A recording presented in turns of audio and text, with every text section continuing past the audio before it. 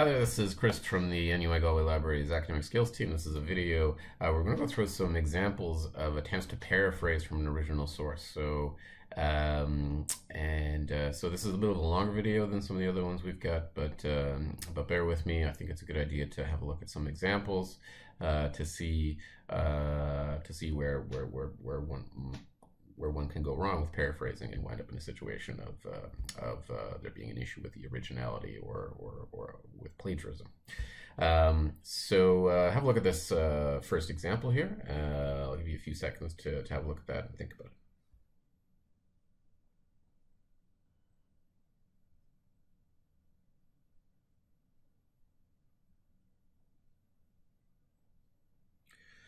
Okay, so I think this one is reasonably straightforward. So we've got the original source up there. It's from SparkNotes, which is an online source, and then there's a sentence from that source. And so we've got an imaginary student here. We're going to be working with Sam the student.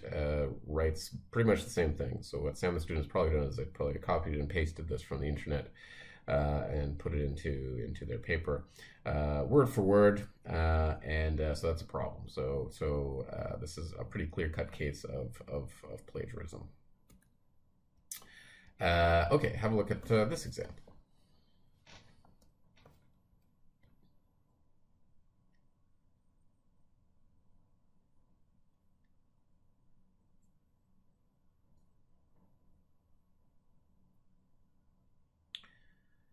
Okay, so once again, fairly straightforward.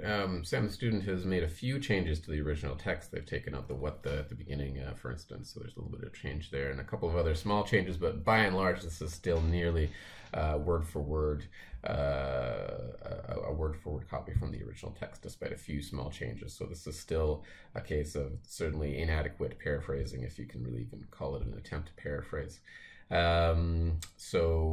Certainly a case of where there's trouble with plagiarism here. Okay, so let's have a look at a sort of a variation of the same example.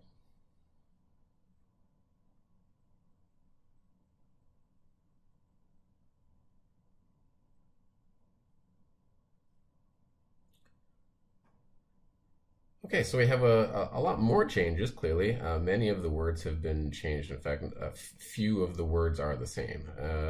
You've got a couple of examples of ones that are the same. So is this adequate? Is this a good example of a paraphrase? Well, not really, because all they've done is they've sort of gone through the original and swapped out one word for another word. So you can see they've changed festival to event, really to inactuality, mid-level to middling, county fair to rural gathering. So what's been sort of preserved here is the structure of the original, and that is still a problem. And I think that's an area of misunderstanding. If you're preserving the structure of the original, that doesn't actually constitute a paraphrasing, and so we still have an issue of plagiarism here.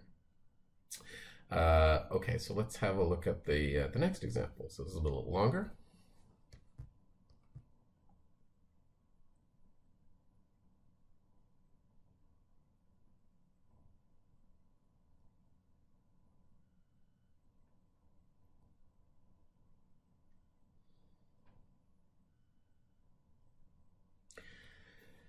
Once again, something where there's quite a few changes that's been made from the original. So Sam the student has made a fair number of changes, but again, where the structure is in crucial ways being preserved. So we can compare periods. Says so Hamlet depicts hierarchy, and then down here, so depicts becomes portrays.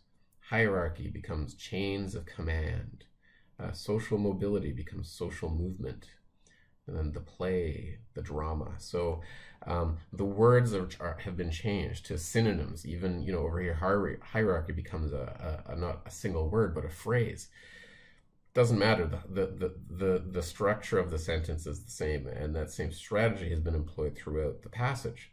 So when that structure is maintained like that, it doesn't really constitute paraphrasing, and we're in a situation where there is an issue of plagiarism. Okay, how about this one?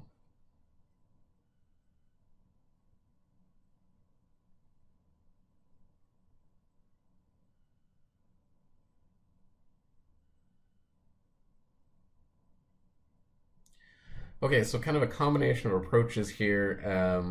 There's been quite a few changes made, and yet we still have some of the phrases from the original being preserved. So biological research model up here, biological research models down here.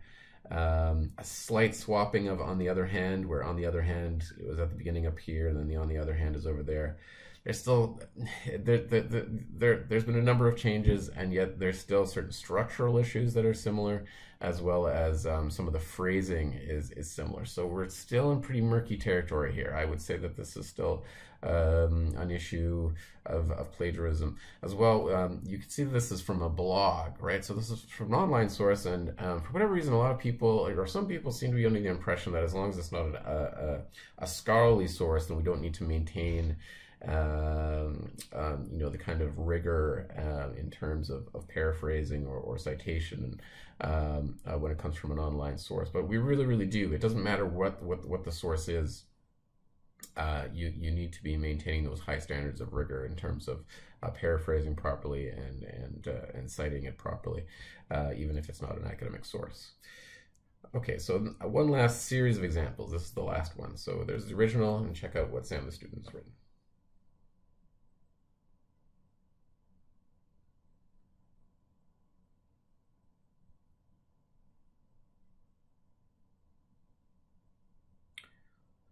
Okay, so we're back to a fairly straightforward case of plagiarism.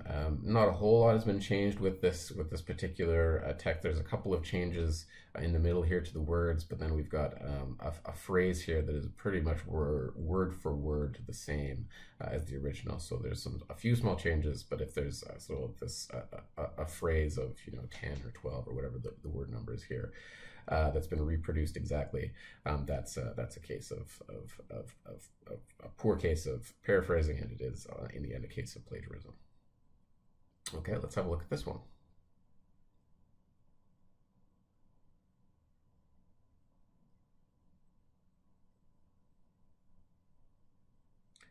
Okay, so we've got the same original passage, but Sam the student has tried again, and we ultimately have, this is a case where there's been more changes made, but where we have the structural reproduction. So experts have identified. So pointed to, identified.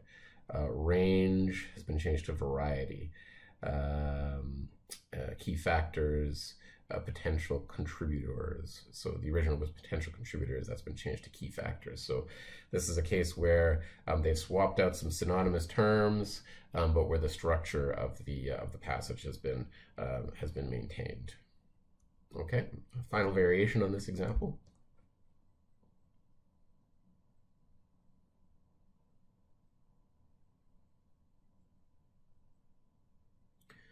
Okay, so here we actually have a case where this has been adequately paraphrased. So the sense of the original has been preserved, but it's been cited properly, but it's been paraphrased, so that not only the phrasing has been changed, but also the structure of the passage has been completely changed. So this is an example of a passage that has been adequately paraphrased. So I hope that's been of some help.